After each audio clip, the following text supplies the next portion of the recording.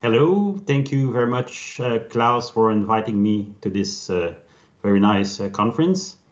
So now what I would like to do is demonstrate a bit my own interpretation of type erasure. And of course, this is heavily inspired by talks from Klaus and Archer, Woodwire, and many others. And as Klaus explained, I have here two very separate and independent classes, cat and dog, that share absolutely nothing in common, no common superclass, no common interface or anything like that.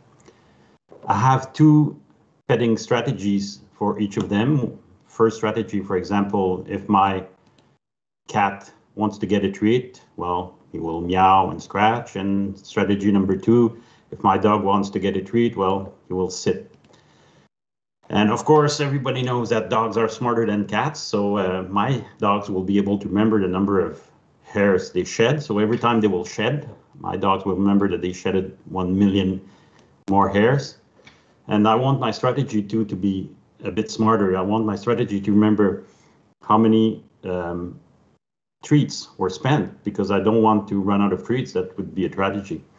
So essentially what I want to do with my pets and my strategies on the left-hand side here, what I want to do is to simply create a vector of stateless type erased objects and match a pet and a strategy. So a rover in strategy 2, and then a new cat I have, Sleepy in strategy 2. I want to match them, and then I want to call for each of them get treat and get petted. So my own implementation of that is as follows. I have the stateless type erase class here on the left-hand side, which will hold what is called a pimple. And a pimple is simply a unique pointer to an interface type.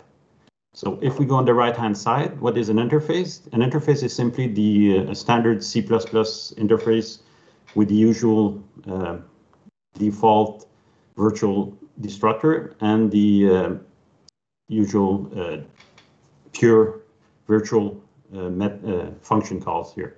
So I will have this interface here, and I will have a templated class called implementation that will be a subclass of interface. And what will that do? This templated class implementation will actually store a copy of my object, my dog here, or my cat, and my strategy. And in my constructor, as you can see here, when I will pass a cat or a dog and a strategy to implementation, well, it will just make a copy or it will move from them. And then I have get treat and get petted. So if we move back to the left, and I forgot to say that interface and implementation here are completely private to the stateless type erased class here. So if I move back to the left-hand side here, you can see that in my stateless type erase constructor, what I will do here, I will just essentially forward the cat or the dog I get as is, and will forward the strategy as is to the implementation type. And what my constructor will do is that it will create a pimple. The pimple is a unique pointer of type implementation. And my pimple here will be holding actually this object, this implementation, if we want, by the interface. It will be pointing to the vtable of this implementation class. And this implementation class will be instantiated many times for all combination of pets and strategies I have. So from my point of view, this is a bit reminiscent of what was Smalltalk's, one of Smalltalk's philosophy, that is do as little as you can and know as little as you can and pass the buck to somebody else. So that's essentially what will happen here. Well, in my vector here, when I will call get treat or get petted with any combination of what I put in here, what will happen is that my stateless type erase class will tell me, oh, you know, I don't know anything about get treat, but I know that the pimple knows about get treat, so it will call the pimple. It will call get treat from the pimple. The pimple will say, oh, I don't know anything about get treat, but what I know is that I'm pointing to a virtual table, to an interface with the underlying class that knows how to handle get treat. I don't know anything about the actual object, but I know that I'm pointing to a vtable that will be able to handle get-read. So what will that do? Implementations get-read will be called, and same here. The implementation here will say, well, I don't know anything about get-read, but I know that the strategy I was constructed with knows how to handle that. So I will just use the strategy that I was constructed with at compile time. I will send a get-read function to it, and as an argument, I will send the object that I was constructed with. So we will essentially have now this structure here.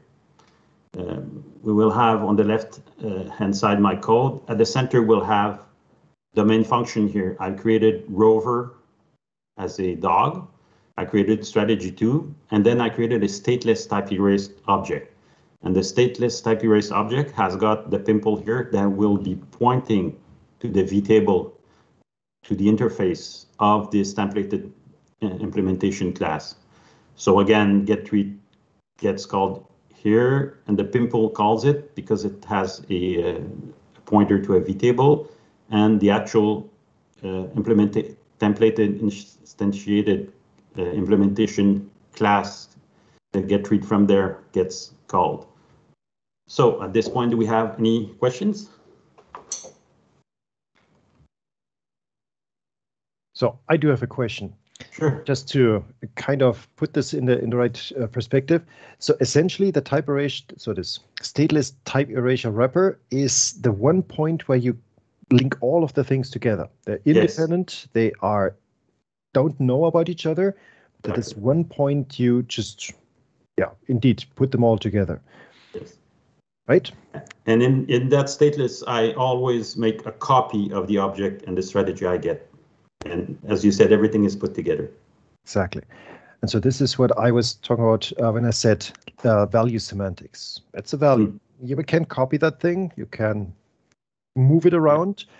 Yes. It's not something that you just know by pointer. It really is a value, an object. Yeah. All right. So there is no other question yet. So please feel free to continue. Okay. So this is all fine and good, but the only problem I saw with my first naive implementation of it is that, let's say I have I defined rover here and I defined strategy 2, and I want rover to tell me at one point after it was part of this get-read and get-petted type erased object, I want rover to tell me how many hairs it shedded, and I want strategy 2 to tell me how many treats were spent. And actually right now with this implementation, they don't participate in the type erased object because they get copied, as we just said here, they get copied into the type erased templated implementation class. So the rover and the strategy 2 I have in my actual code here, they don't participate directly because they get copied. What I would like to do actually is to be able to do something like that, have a stateful rover and have a stateful strategy 2 that I could insert, that I could match in my stateful type erased class, a vector of them. And then I would want to be able afterwards or before or after or during, I would want to be able to actually still be able to use them and query them. So after I put everybody in my vector, and once they get petted and get treated, I would like for my stateful rover to be able to tell me how many hairs it shedded, and for my stateful strategy to be able to tell me how many treats were spent. So this is why I came with a second version of Type Erasure, which is a bit different. So now instead of having, as you said, the value of my objects into my templated implementation class, my templated implementation class will actually hold a reference, a shared pointer reference to rover and strategy. So essentially in my code, I create a shared pointer with rover in. I create a strategy, a shared pointer with my strategy in. And what I want to do is have my stateful type erase type to actually use these shared pointers directly and not copy rover and strategy over. So this is my code for my stateful type erase. Now it's changed a bit. If you remember my original implementation, I had actual objects. I was storing the actual object and I was storing the actual strategy. Now in my implementation class, I will be storing shared pointer to my object and a shared pointer to my strategy. And my get treat and my get methods will be slightly different. I will have to dereference, of course, my strategy pointer. I will have to dereference my object pointer. Now, this assumes that this implementation templated class will always get shared pointers here. And in my constructor here, you can see that I will store whatever object pointer I get into my own object pointer, and similarly for the strategy. So I have to devise this constructor. Now, this looks like a mouthful like that, but it's not that complex. Essentially, what I did is I created a macro that at compile time will be able to tell me in my constructor for stateful type erase, it will be able to tell me if the object that I was given is a shared pointer. So in my constructor here, if I was given a shared pointer of object and of strategy, I will pass them right away as is up there to my implementation class. If any of them is not a shared pointer, I will just make a shared pointer of them. Say, let's say strategy in that case. I will make a shared pointer of strategy and I will pass it up. And same thing here if object is not a shared pointer or if both are not a shared pointer. And this is done at compile time. I have a consteps if here. So this is done at compile time, and every time I will guarantee my implementation class that they will get a shared pointer. So I see when I devised that, I saw actually two issues with it. First of all is that there are 3 levels of indirection now instead of only 2. If we go back here, we can see that each and every object that I pass to it, I will have to create on the heap instead of creating inside the implementation class as it was done 5 slides ago. Now my object and my strategy were created inside my implementation class. Now they have to be created separately on the heap. So that's one drawback. The second one is that the pass object cannot itself be a shared pointer. Let's say I wanted to type erase a shared pointer to an int. Well, my constructor up there will say, okay, you're giving me a shared pointer, so you want to type erase an int. So in that case, I would have to pass a shared pointer to a shared pointer to an int. But the advantage I see to this approach is that objects, they do not absolutely need to be copied or moved. So let's say I have a very complex dog object that is difficult to create and very difficult or long or impossible to copy or move. I can create it as a shared pointer like here. I can create a complex rover as a shared pointer and pass it to my type erase class. Any question up to now? All right, so by now we do have a number of questions. Yes. So let me ask them in the order that they appeared, although the first one may be a little back. So the first question is, what exactly makes it stateless? So you called this stateless type erasure?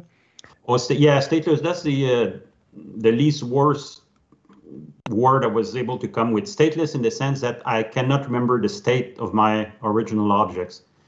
Again, if I'm here, I actually integrate rover into my stateless type erasure, and I integrate also strategy 2 in my stateless type erasure. After they've been petted and got treats, I don't have state of rover anymore, and I don't have the state of strategy anymore. I cannot ask them what they're up to, what happened to them, because they didn't participate directly. Their copy participated, but the rover and strategy did not participate directly. It's that sense stateless. Okay. So I guess it would be very useful for tiny, small stateless objects that you don't want to hear about once they're integrated, once they're absorbed, if you want, into the stateless type erase object. Yep. But I hope this perfectly answers the question. If not, so then please ask again. Second question: are we using Pimple since our main implementation class is a template? Is that the only reason? Sorry, what was the question again? Ajay is asking about the Pimple. Yeah. So do we use the Pimple because our main class is a template, or is there any other reason why we use a Pimple? We use a Pimple because we actually want the pimple just to be able to point to the V table of any class that we will implement here. It doesn't need to be templated, really. It could be not be templated, but the pimple doesn't have to know and doesn't want to know all the code here, what will happen here. It just needs to point to something that we want to call. And it happens so here now that we have a templated implementation class. So every time there will be some kind of huge class that the pimple doesn't know about, and it will just know that it's pointing to a V table. All right. So again, I hope this answers the question. If not, please ask again. Then there's a question for slide 2, which I believe we can just clarify like that because it's about the naming conventions. Yeah. Very often in many Type Erasure talks, codes, etc., you find the names concept and model. You've chosen different names. You've chosen interface and implementation. Why is that? Well, that's a good question. Well, that's a good question. It was probably part of my learning process. That first of all, the interface is a C++ interface as it is programmed here. And I considered that implementation like reflected how the thing is actually implemented under the interface. That's it, pretty much. Okay. I have one more question. You mentioned 3 indirections. I totally get that there's one virtual function in the interface class. I get that you added one more virtual because of this shared pointer. But I'm still wondering where the third one is. So the second one from the original implementation. Is that because your strategies have a virtual function too? No, the third level of indirection, if we want, is this reference here. Okay, so now I get it. Okay. Cat and dog. But if it was an integer, let's say it was an integer, well, we wouldn't have a second level. I should have said an extra level of indirection. Okay, but it's not a base class, it's a concrete class still. Okay. Perfect. Then I'm happy. All right, please continue. So essentially, my stateful type erasure, my conclusion is that the constructor for stateful type, what I call stateful type erasure, will either, if an object or a strategy is passed inside a shared pointer by the caller, well, pass down these shared pointer to the pimple's implementation, so that object and strategy are then accessed through a shared pointer by implementation. And if the object and or the strategy is passed as is by the caller, either an L value and R value and not as a shared pointer, well, copy or move them into a shared pointer so that pimple's implementation always gets a shared pointer in all situations. That's for the stateful.